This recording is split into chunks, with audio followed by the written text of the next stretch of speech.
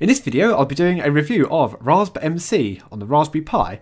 It is XBMC running on Debian on the Raspberry Pi. Now this is a bit different from my standard review, because normally I would just be reviewing the software side and then running it on my system, which could completely different to your hardware. But this video, we're reviewing more of a device as a whole and take a look at both how the software runs and the hardware. I've done a video in the past about how the RaspbMC Media Player can play different types of video, and I found its sweet spot is more around HD 720. It can do lower bandwidth HD 1080, but not really much beyond that. It can't really do Blu-ray. So if you're an audiophile and want the highest quality, RaspbMC is definitely not for you. There's other media players. In fact, that's probably what I would suggest. There are other media players around. But let's look at what this cheap little Raspberry Pi that wasn't necessarily designed as a media player can do. So this is the main menu on XBMC. We'll take a quick look through here first, just to show you if you're unfamiliar with what XBMC is like. So on the TV I've got various TV episodes, quite a few. This is linked to the NAS via SMB. And I've got a shared library running on it, so it's a little bit quicker. This is a copy of Futurama, HD 720, Dolby Digital surround sound, which all plays beautifully on the Raspberry Pi and RaspbMC. Notice it's a little bit slow at loading compared to other systems.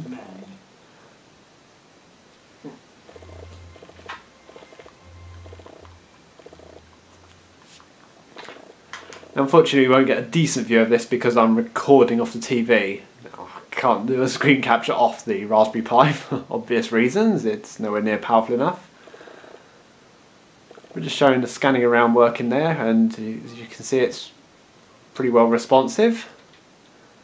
So I close that and go towards a movie. I don't want to spend too much time on this because I did this before, but let's just grab a couple of movies. Come on, this is near instant on my quad-core AMD system. So I'm just going to change my sort by age. I've pressed the keyboard, just responsiveness. But if you're not worried about that, if you're prepared to wait, hey look, it isn't that bad. Right, sort by descending on year. Brand new movies first. Actually I went back too far there, but come on.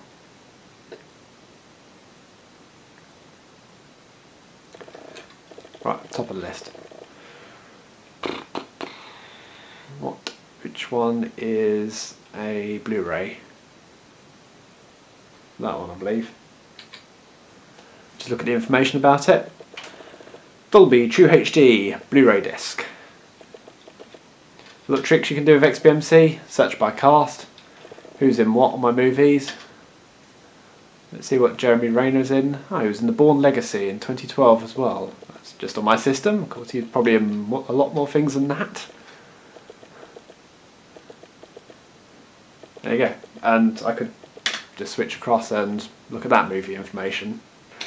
Anyway, back to Hansel and Gretel, Witch Hunters.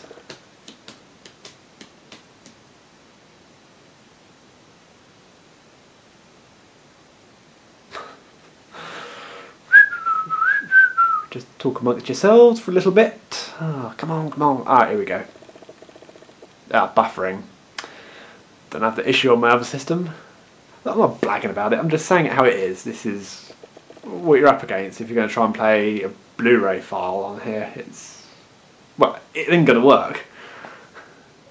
The CPU power in the Raspberry Pi just is not good enough. And you could try overclocking it, and that might well help. I've not overclocked mine. I don't necessarily recommend doing that. It's entirely your choice if you want to risk breaking your system. That's up to you. I could never possibly recommend that. So, look, I'm going to try and continue this now. People are getting bored here. Come on. Right. So I closed it and let's go for something slightly better. I think Taken 2. Let's look at that one. That's just 1080, isn't it? DTS HD 1080. That's fine. Play that.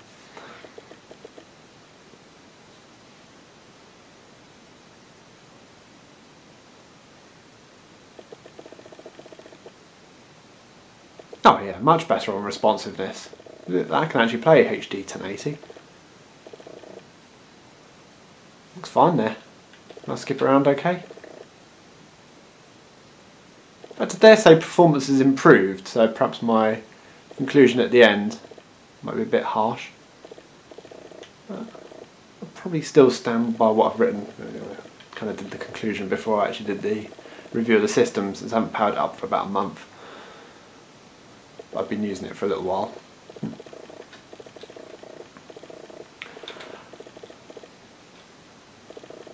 Let's just go across to the system and system settings. You can see what we're able to customise on here. So the appearance, yeah, you can get various different skins for XBMC. Customise the fonts, yeah, various different settings there. And the video, yeah, look, there's nothing that specific. You would see all this under XBMC, so let's just go right down to something that's a bit more unique with it. System, video output. As you can see there, HD 1080, 60 frames a second. Audio output, right. A little bit different to a standard XBMC system, because you don't have any of the Dolby True HD and DTS HD options. I've got HDMI output, yeah, that's a standard, that goes straight into my HDMI amp. Could also go to HDMI TV, in which case you might want to lower the speaker count to 2 or a 2.1. Which how high does it go? Let's carry on round. It goes up to 7.1 speakers. Yeah, that's respectable. You've got the options to tick there if you've got a Dolby Digital or a DTS capable receiver. Input devices. You can plug remote controls in here. I can't remember the make of mine now. I just searched on for a Windows Media Player remote control and it's literally a plug and play. And you can get loads of add-ons for XBMC. Let's try TV information. So that's different TV scrapers you can add into XBMC. Now, I reckon XBMC is a cracking media player. I absolutely love it. This is my main way of getting TV nowadays. Here's what I thought of RaspbMC.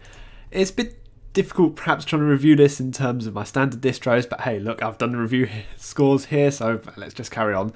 So easy to use. Absolutely it is. Ease of installation, yes, it's a copy and paste the ISO file. Sorry, that's a bit simplified there. Write the ISO file onto an SD card and power up the Raspberry Pi. Styling, oh, I quite like the styling of XBMC. Boot up speed, no, it is very slow. But on the upside, it's such low energy usage, you can always leave it on. What does it matter about boot up speed? Responsiveness. No. Honestly, you compare it to an x86 system with, on mine it's quad core, 3.2 GHz. Responsiveness is pretty poor. But then you've got to balance that up against the cheapness of the Raspberry Pi, the low energy usage compared to a more expensive system. In which case, I would say, if you're prepared to wait a few seconds, what does it matter? Number of bugs, I didn't find any. So the good points, it's a great way to turn the Raspberry Pi into a low-cost media player. And it can play, say here, up to low bandwidth 1080p video. Bad points though, its comfort spot for videos really is around 720p. There are better Android players that aren't really much more expensive than the Raspberry Pi. It lacks the ability to play Blu-ray quality with Dolby True HD and DTS HD.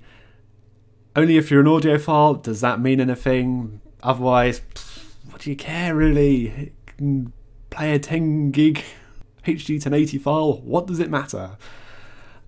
And last one here, indexing files takes ages, but you could use the shared library on the say a NAS instead. So using a MySQL library on a NAS. Much better, and that's what I did for this video. But overall, I have decided to score it at 70%. That's based on how the Raspberry Pi is compared to, like say, the Android media players, a proprietary media player, or an x86 media player. I think it's worth that, but honestly, that score's almost arbitrary. It could be anything. This was just a review of it. So thanks for watching. See you later.